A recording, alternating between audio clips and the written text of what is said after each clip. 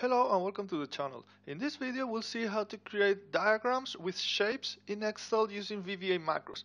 So for example, we can create a diagram from the contents in this range and then we'll get something like this. That's a process flow diagram in a waterfall approach of the project phases. And we can create much cooler things using the same technique. For example, here we have the list of employees in a team or an organization.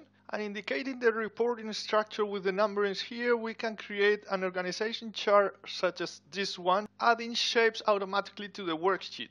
And whenever there is a change to the structure, we can edit that in the table and create the chart again. So that's pretty useful compared to some other tools to create such diagrams.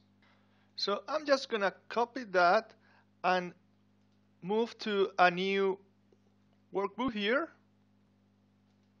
And then insert a module in the VBA editor and a macro that we'll call create flowchart.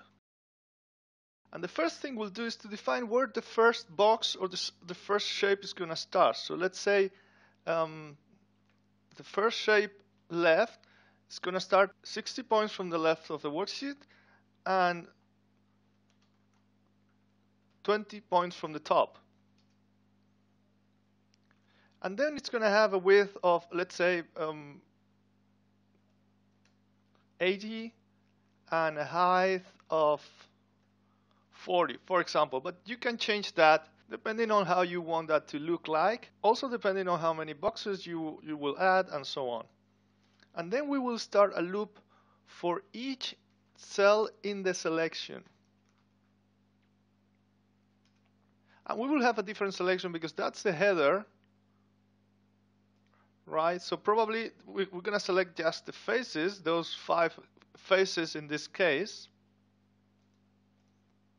And for each cell, we're going to add a new shape. So let's call it SHP.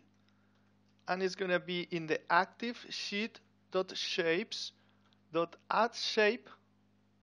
And it's going to be an MSO shape rectangle. And let me continue down here. Starting on the left and top coordinates that we defined earlier and with the width and the height that we defined earlier. Comma here. So that's going to add a shape, and now with that shape we're going to give it a name, and that will be, for example, SHP and an index, let's say I, that it's going to be incrementing over here for each cell. So we will have SHP1, SHP2, and so on. Then with the shape with .text frame, we're going to add some text inside of the box, and that's going to be the number I, and let's put a dot after the number, and after that we're going to have the value in the cell, so cell.value. And let's say that's going to have a size of 12, and we're going to align that horizontally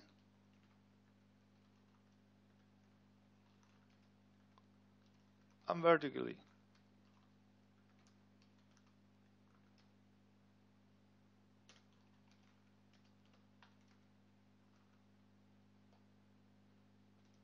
And before moving to the next cell, we're going to increment the SHP left by, let's say, 100 or 120 points.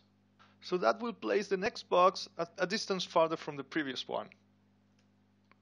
Now we can go to the next cell.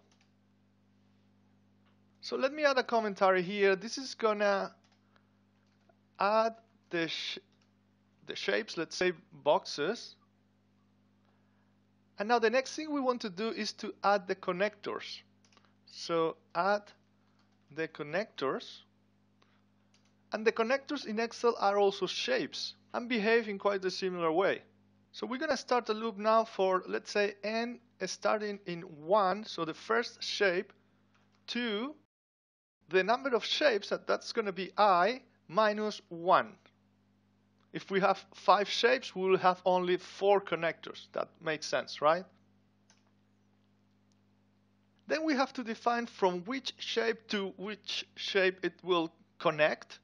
So from, let's say from box, which is going to be SHP and N, to box, it's going to be SHP and N plus 1. And we should be, of course, declaring all these variables. I didn't declare anything, but let's start with SHP left as integer, SHP top as integer.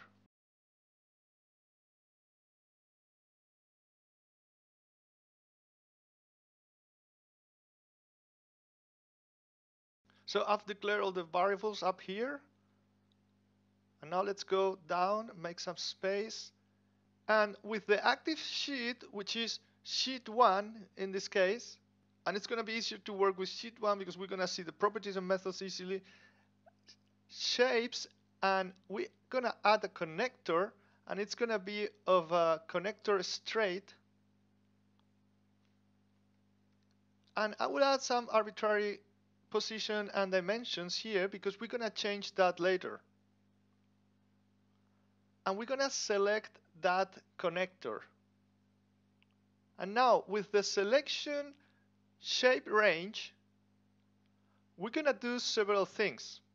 First, we're going to define the line style as an arrow with a head triangle. And then we're going to define where it starts, and we do that with connector format dot begin connect. And it's going to begin in sheet 1 shapes, the from box shape that we defined earlier, comma 4, which is on the right of the box. So the connectors can anchor to each of the 4 sides of a shape. 1 is on the top, 2 on the left, 3 at the bottom, and 4 on the right.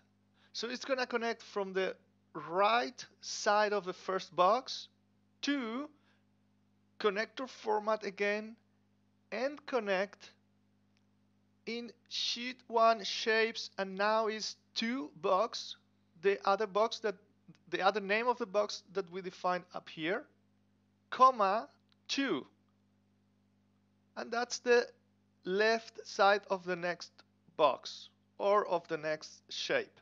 And here we end the width, and we can move to the next connector. So this is adding the connectors, and this other block here is adding the shapes. So if everything's alright here, we go for each cell in that selection, we define I and change the name of the shape. Then we change the name of the characters and the font size. I missed that here. Then we align that horizontally and also vertical alignment here. Now that's correct. So everything else seems fine. So if we make a selection here with the 5 project phases in this example, and we run the macro, then we get the flowchart with the 5 different phases, or the contents in those 5 cells in the selection, as shapes one after another, connected with the arrow connector. And that's on the same worksheet, but you can put that on a different sheet. And that starts 60 points from the left and 20 points from the top, but you can change that and position wherever you want it. You can also change the width of the shapes to fit the contents or the height. And you can basically design that as you need. So that's how we create a flowchart from the contents in a range of cells in Excel using VBA Macros. Thanks for watching.